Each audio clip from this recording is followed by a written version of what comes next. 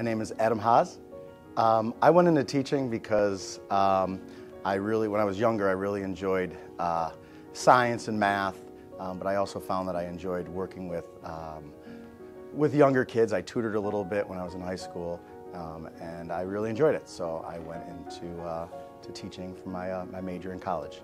I found out about Bright Ideas. I believe I got an email or it was online. Something came through the county, or I think I saw a flyer. It was a while ago, so I don't remember exactly, but I saw it, so I just went online because I'd never written a grant before. It was the first one I ever tried, and I looked at the application process, and it was a lot easier than I thought it would be, a lot more simple. So I went ahead and gave it a shot, and I won the first grant that I applied for. So I was super excited because it got us microscopes, and we don't have any of those in our school, and a lot of schools don't. And it was more exciting when the kids got to see them and they heard about it, and the excitement of seeing them excited, I think, was the best part about it. Yeah, so this grant it's 5 or 6 different projects, one for each grade level, that's specific to the age of the students, and it goes along with science, technology, engineering, and math. But the whole purpose is the students learn how to be critical thinkers.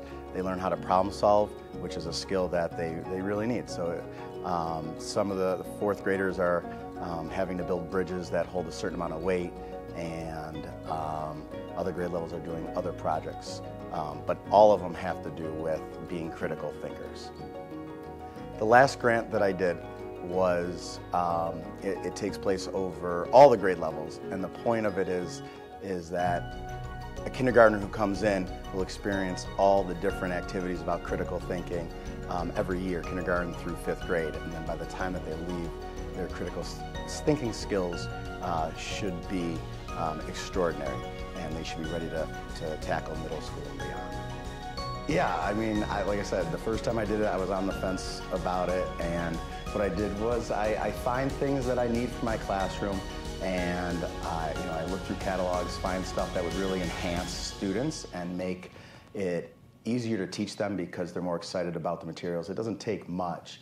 And then I just start thinking about how I would use those materials, and I come up with lesson plans and ideas, and I try to think outside the box. You got to step away from some of the websites and the internet and just kind of come up with your own idea. How would you want to be taught?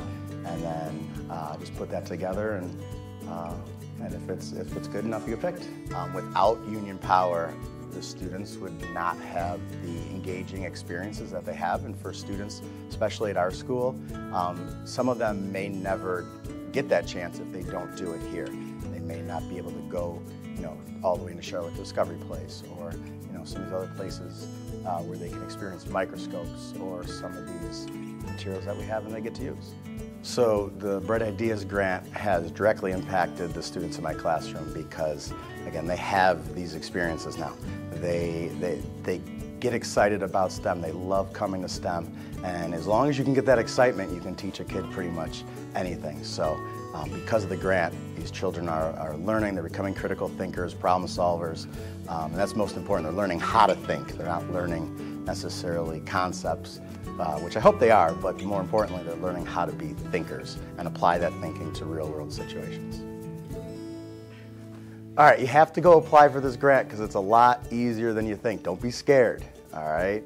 It's super simple. It's laid out nice and easy for you, and just don't go taking my grant, okay? You can apply for it, but don't steal one from me next year, all right?